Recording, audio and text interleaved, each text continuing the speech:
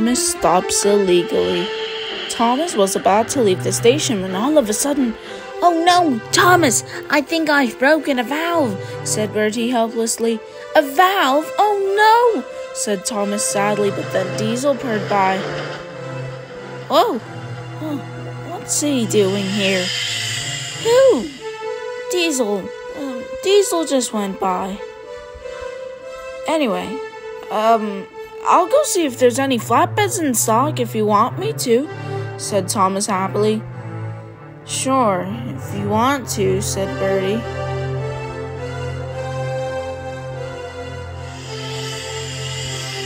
Thomas uncoupled from his coaches and left. But then, "Wait, Thomas! You need to take my passengers. They can't be late." "Oh, you're right, Bertie. Well, I need to turn around at Farquhar anyway. I'll ask Mavis if you can get taken to the works by her."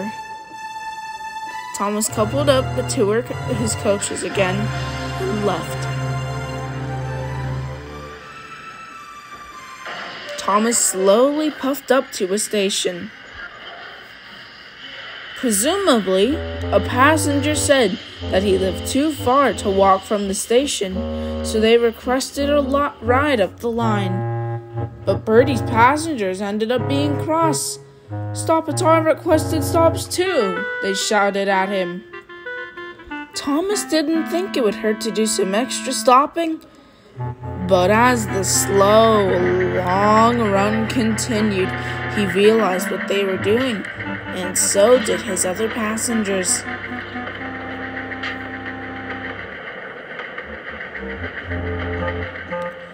"Okay, I can't stop every mile," said Thomas angrily. "You'll just have to do the walk." Bertie's passengers were cross. By the time he was done with his branch line, it was already noon. Sir Topham Hatt was wondering what had taken him so long. "Thomas," he began, "tea time was 2 hours ago. That's when you were supposed to arrive, and why are you just now arriving?" he asked Thomas very suspiciously. Thomas realized that Sir Topham Hatt was sniffing him out. Just a few hundred cows on the line," laughed Thomas.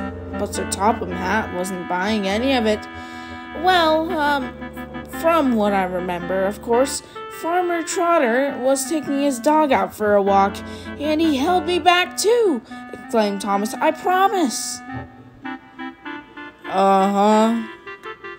Anyway, Thomas, if you are late again, most likely tomorrow, I'm going to ask your driver this exact question, and if he gives me your exact answer, you're in trouble," he said sternly. That night at the sheds, Thomas asked Duck for some advice. "Just tell him what you've been doing. I'm sure he'll be fine with it." "I dunno, Duck. He's pretty cross with me." "I can always pull it," said Percy happily. "It's fine, Percy," said Thomas. "I think what I have to do is tell him the truth." The next day, Bertie's passengers weren't getting off at their station, which held Thomas up.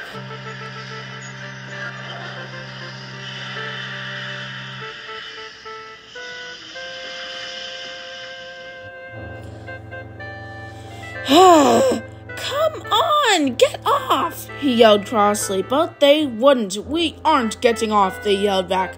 "We're only getting off at our stops." Thomas's passengers started arguing with Bertie's passengers.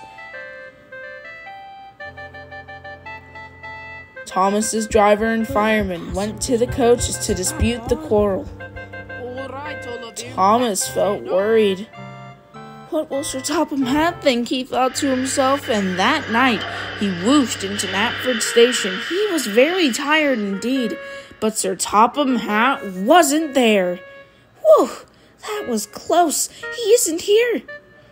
Better head out before he does get here, though, he laughed to himself, and Thomas raced down the line. Oh, I'll be there tomorrow, Thomas, in police form. That night at the sheds, Duck was very cross with Thomas. You said you were going to do it, said Duck crossly.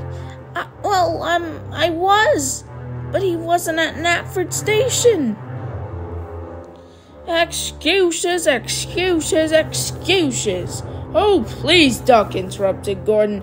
You aren't even supposed to be here. Duck rolled his eyes. Thomas neglected it, but he promised himself not to argue and just tell the truth.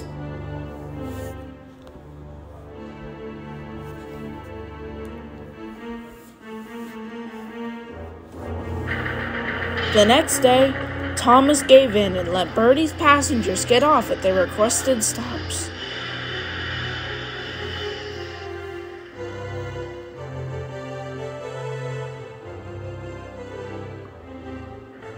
And about a mile before Farquhar, the starting and stopping was making his regular passengers nauseous. Thomas slowly came to a stop as the last passenger got off.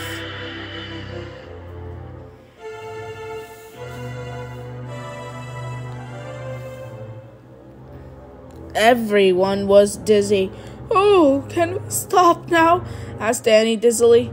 I hope, replied Thomas. And he wheezed off to Farquhar. But as he approached, he saw something in the distance, but he was too dizzy to see it clearly, till it all began to appear clearly. Oh no, said Thomas devastatingly. Hello, what's going on here? Said the policeman. Well, I hear you've been stopping illegally, interrupted the police. And that's a strike. But sir, Bertie the bus broke down and someone had to take his passengers, said Thomas. It's not my fault. Your fault or not, you are getting a strike. He wrote something down on a piece of paper and walked away. What will Sir Topham Hatt think, he thought to himself. But the rest of the story is for another day. Roll the credits.